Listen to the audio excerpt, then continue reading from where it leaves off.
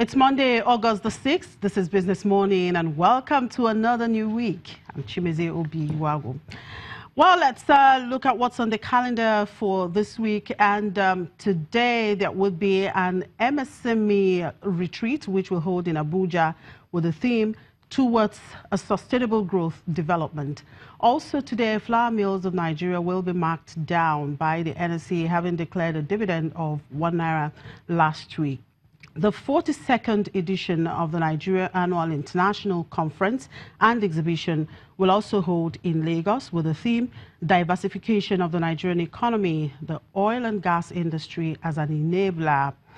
And on Wednesday, August the 8th, will be the official launch of the Association of Securities Exchanges of Nigeria, and this will take place at the Nigerian Stock Exchange. Red Star Express PLC is also scheduled to be marked down on that day by the exchange, having declared a dividend of 40 kobo last week. On Thursday, August 9th, the National Bureau of Statistics would release the telecoms data for second quarter 2018. Also this day, the Securities and Exchange Commission will hold the second Capital Market Committee meeting in 2018, and the meeting will run till Friday, August the 10th at the Federal Palace Hotel, Victoria Island here in Lagos.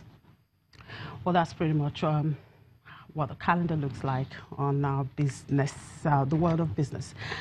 Now, the Nigerian Stock Exchange is gearing up for the 2018 Corporate Challenge. The NSE Corporate Challenge is an annual, highly competitive and fun-filled 5-kilometer walk, jog and run competition designed to raise awareness and funds for the purchase of 37 mobile cancer centers valued at $613,000 each. Now, the 5th edition of the Corporate Challenge will be held on Saturday, September 15 at the Muriokola Park. That's at Deyemo Alakija, Victoria Island. And joining me now to tell us more about this Corporate Challenge is the Head Shared Services Division of the Nigerian Stock Exchange, Bola Adeeko. Good morning, Mr. Adeeko. Thank you very much for joining us. Good morning. Thanks for having me. 37 mobile cancer centers at $613,000 each. Why has NSE taken this course, to raise the money through this means, the Corporate Challenge? Sure. I think the way you emphasize the amount of money, certainly it does indicate the big task at hand. I think to answer that question, I'll start by explaining the reason why the exchange went into this initiative about 5 years ago. It's essential to save lives. When you go back and look at the #1 killer in the world in terms of diseases, cancer still remains one of them. I think the stats around there are very stark. In Nigeria, as an example, I believe the number that's been bandied around is about 100,000 cases that are diagnosed every year.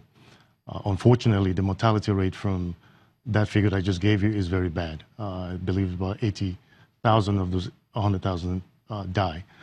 A large part of that is because of lack of early detection and prevention. For the Nigerian Stock Exchange, we picked this particular course because it's part of the sustainability program of the exchange, which is anchored on 4 different pillars: community, environment, marketplace, and workplace. We have different interventions for every one of those pillars. And for the ones for community, we look at things that we can do around the health sector. And so while other diseases and ailments are important, we wanted to tackle the one that has a huge impact. We're also part of the Sustainable Stock Exchange initiative, as well as the United Nations Global Compact. So this lies in well with our vision in terms of where we want to play in making an impact in the community. Now, looking at the huge amount of money here, do you see the NSE being able to raise this fund through this means? Ultimately, as hopefully our track record has shown, we don't give up easily. The task is huge, as I mentioned up front. And so, to give some indication as to progress we've made, maybe that would answer the question. When we started this journey back in 2013, I recall the first year we didn't make any money at all by the time we netted out all the expenses, and this is with all the help that we got, of course. So if you look at different measures in terms of success that's been gained over them, which has certainly been encouraging by way of the amount of money that we've raised, I think to date, while it's still a bit quite shy of what we're targeting, net of all the expenses that we've incurred, I think we're about 60 million naira that we've acquired so far over this past 4 years. Additionally, when you look at the actual impact, because it's not just about money, it's also about awareness. We started the first year, I think we probably were lucky if we had about 200 people that actually participated in the race. Fast forward to the last one we had last year, the 4th edition, we had about 832 people that registered. Unfortunately, Mother Nature had different plans for us that day because it rained very heavily. But despite that, it's about 432 people or thereabouts showed up and actually participated. Again, awareness, one of the measures is in terms of how people now understand the issues around cancer.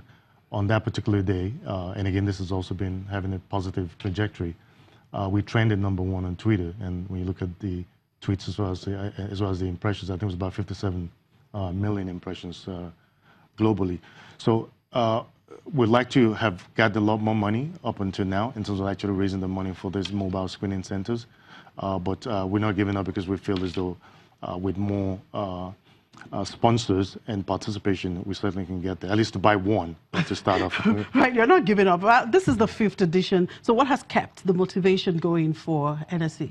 It's been very simple. I think it's very difficult to walk into a room, and I suspect if I had to put you in a spot for a second and ask that, do you know anyone that's been diagnosed with cancer, or even worse case, has died from cancer? The resounding answer that we all tend to give is yes. So it's very personal.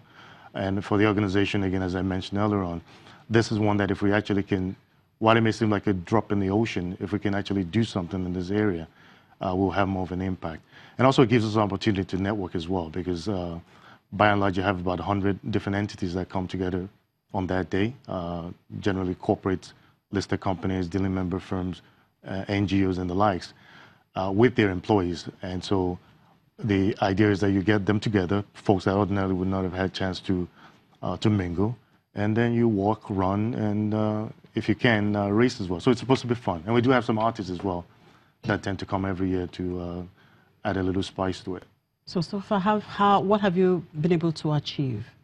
I think over the years, I would tell you for sure, and again, without sounding like we're bragging, this event has now become top of mind, that people actually look forward to it.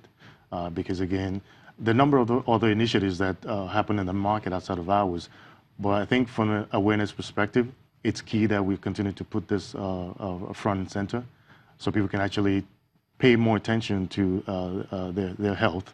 So living well, that's exercising, eating well. And then also in terms of all the things that they teach you about the early signs of the different forms of cancer, that by having an event like this where it brings focus to it, that is more awareness in that regards. And in terms of the financial side, we're hoping that we have a blockbuster year in terms of participation. So if you can't run or jog, at least if we can get some sponsorship to go towards this fund, so at least buy the first mobile screening center, that would be very much appreciated. So tell me, how does it work? What's the procedure like? How can one participate? Correct. So all the information that one would need certainly is on our website. That's nse.com.ng. But essentially, you go there and you register. It's an online registration process. The name of the company that you represent, or if you're an individual as well, you can register yourself. And there's a nominal fee to register a team of participants. And again, this money goes directly to this pool that I mentioned earlier and that we're trying to pull together. I mean, certainly there are other ways that anyone that comes to the exchange building can also come and register, but primarily all the information that you need, you can get through the NSE website. And who is eligible to participate? Is it only quoted companies, or you could have individuals? You can have individuals. So primarily when we started off, it was just quoted companies and the dealing member firms, but we've expanded the network now to allow for NGOs as an example, because certainly their course also aligns with ours. And also some government agencies as well have also participated in the past. Now, for me as an individual, if I want to participate, am I allowed to participate? Absolutely. To do the round without paying the money anyway? We have to discuss that offline. Anyway. For China, to give you a plug, China certainly continues to be a media partner, so we won't have any problem certainly having you to participate with us. All right. Now, aside from raising the funds for the fight against cancer, are there other business opportunities therein for participants? It's a good question. You remember I talked earlier about the networking platform that this presents. So Yeah.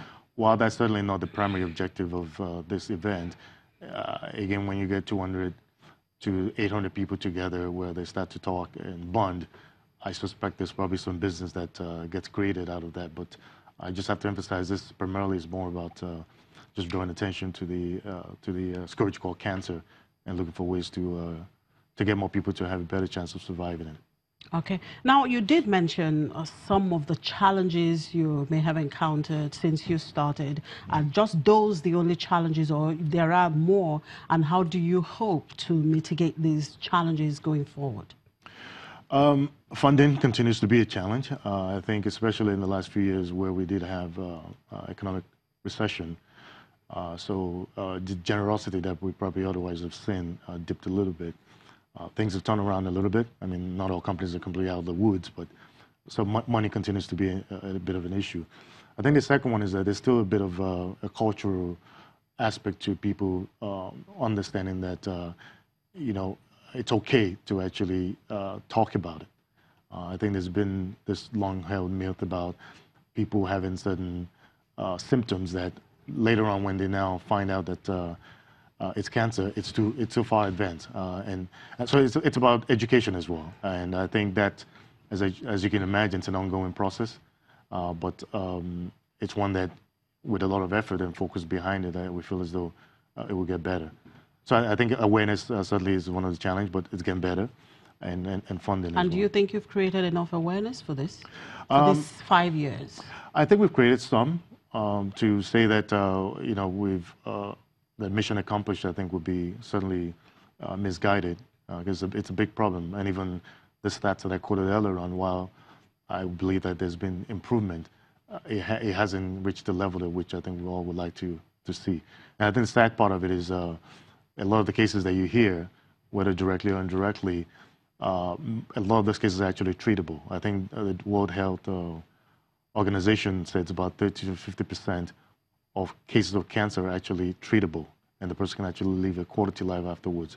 So people just being aware of their bodies, so that things that we should be checking, whether it's daily or monthly or annually, that would help us at least detect these things early, I think is very key. So for how long do you see this initiative going to last? There's no end date. I think the sustainability program of the exchange is one that we felt has a strategic imperative, because it's not just about the commercial side of making money. We also have to be a good corporate citizen. So the community one, which is the pillar under which this falls under, is one that we see continuing for the foreseeable future. I think the amendments that we make every now and then is if we look at other interventions that we can add to it, we will. But I think this still continues to be a very key issue that we want to focus on. All right. Thank you very much for your time, Mr. Adeeko. Before I run, I think I forgot to mention, the event itself is on September 15th. I did mention that. It's an early start, just to close out. Early start, 6 a.m. in the morning. All right. Thank you. Thank you very much for your time. Mr. Bola Adeeko is the Head Shared Services Division at the Nigerian Stock Exchange. Well, let's take a look at what happened last week at the market, starting with the equities. Proceedings in the equities market turned bearish last week as the all-share index shed 0.37% to close at 36,499.67 points, with investors booking profit on previous gains. 3 of the 5 sessions we closed in the red, as the month-to-date and year-to-date losses rose to 1.40% and 4.56% each. Total volume of trades dropped 1.82% to 1.39 billion units, valued at 20.32 billion naira. And most sectoral indices closed lower: consumer goods, insurance and industrial goods, except for the banking, which rose 0.83%, and oil and gas, which went up 6.76% indices. Those two went northwards. Market breadth was negative, with 42 losers and 34 gainers. Well, we'll take a break, and when we come back, we will look at the Nigerian economy from the perspective of the Lagos Chamber of Commerce, which reviewed the half year last week. Just stay with us.